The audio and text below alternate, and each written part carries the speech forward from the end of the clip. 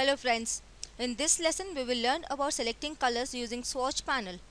Let's first talk about picking the foreground and background colors. Down here you can see these two boxes, black and white. These are the foreground and background colors. With this top box black, if I take my paintbrush and paint, it paints black because black is on top and it is the foreground color. Let me undo. Now if I click on this color swatch, it will bring up this color picker. This one here is the color field and this is the strip. With this slider we can choose a large range of colors from red to yellow to green and any variation on our entire color spectrum. Now once we choose our color, say I choose this aqua blue color. Let's use this color field. From left to right is the saturation value from 0 to full saturation of this blue color, and from top to bottom we have full brightness to 0 brightness. So this area allows us to choose right amount of saturation and brightness of the selected color. If we click and drag our cursor, you can see the live update here. Whatever color we are selecting, we can see the live update. Below this swatch is this swatch. This says the current foreground color.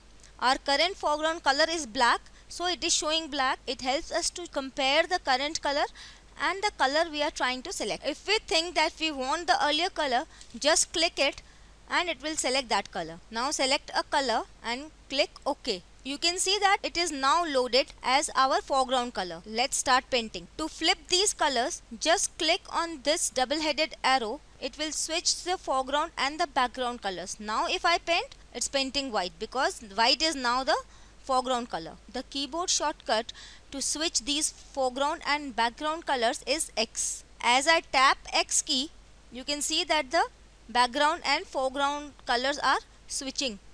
To set these colors to default black and white, just click on this icon here. You can see that it has changed it to the default black and white color. The keyboard shortcut for default color swatch is D. If I choose another color and if I press D, it switches it to the default background and foreground color. Let's again click on this foreground color and start selecting a color. Now as I click and move my cursor, you can see these values changing here.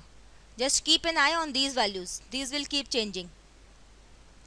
These are the hue, saturation and brightness values, and this is the red, green and blue value. If we know the exact value, we can enter manually. We can also enter CMYK values. These are the RGB values and these are the CMYK values. If you remember from the earlier lessons, CMYK is for the printing and RGB is to be displayed on the monitor. This is the hexadecimal value. If we know the exact hexadecimal value of any color, we can enter it here manually. Now this small dot against this H means that we can control the hue from this strip, like so, and the rest of the values from the field. If I move this, the hue values remains the same, other values are changing. Now if I select saturation, this strip will control the saturation. You can see it is controlling the saturation and the field is controlling every other value. Saturation is still because it is controlled by the strip. Same way we can type the RGB values if we know the exact values. Suppose I want a full red, that is 255 and 0 green and 0 blue. You can see that it is selected a pure red color. I will tell you about this 255 value in a while. Press OK. Now our foreground color is red. Let's again click it.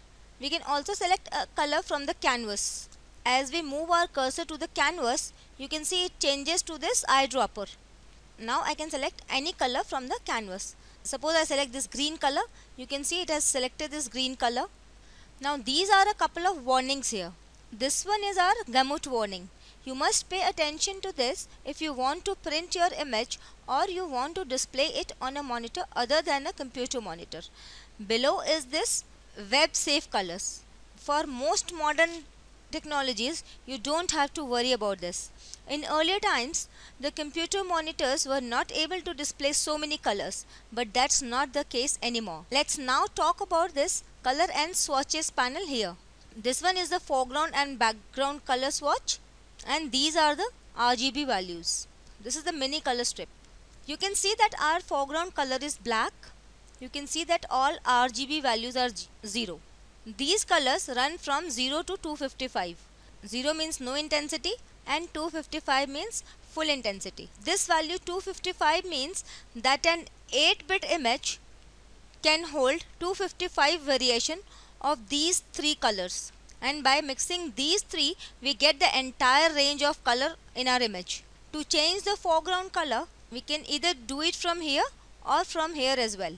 We can also play with these sliders and this will change our foreground color. As I move these sliders, this color is changed. You can see it has been loaded here also. We can also move our cursor on this strip and choose a color like so. Now our foreground color is this. Let us set our background color. Click on this background color. You can see a small border around it. It means it is selected. If I select this and choose a color, okay. Now let's say we want to keep these two colors, this green and this yellow, for our future reference. This swatch panel helps us to do that. Click on it. Here we can store any color and recall any color from here. To save a color here, we will bring our cursor here.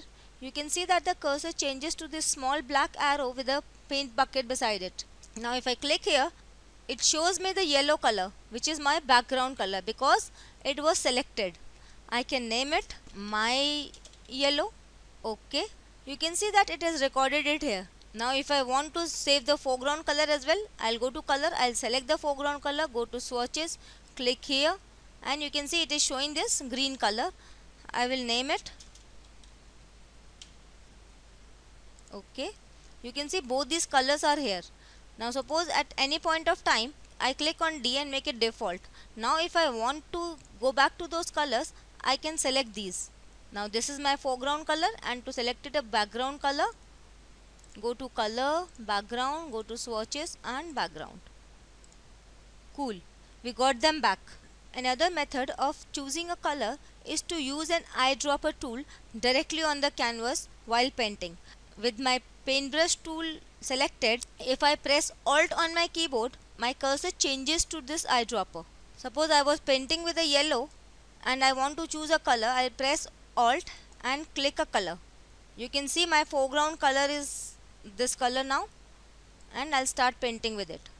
Another thing I want to tell you that when I'm pressing Alt and trying to select a color, you can see this circle. I'm still holding my left mouse button. The outer circle is 50% gray. This one is to create a contrast between the canvas and our color picker. And now inside there are two semicircles, top one and the bottom one. The bottom one is the color we were painting with, and the top one is the new color that we are selecting from the canvas. If I let my mouse go, you can now see that our foreground color is this color. Now if I paint, it will paint the selected color. Let's try and select another color. With my paintbrush tool selected, pressing Alt, if I select this color, you can see that now this is our foreground color here. If I paint anything, it will be this color. I'll undo. This ability to choose a color instantly while we are painting is really useful. There's also a specialized eyedropper tool here. This icon, if I click on this, we get this eyedropper tool with these options here. To explain you these options, I'll zoom in a bit tighter. When we hover over a particular pixel, the eyedropper will give us exactly that pixel. You can see the foreground color changing to that color. Now this point sampler means it is sampling exactly that pixel or that point, like so.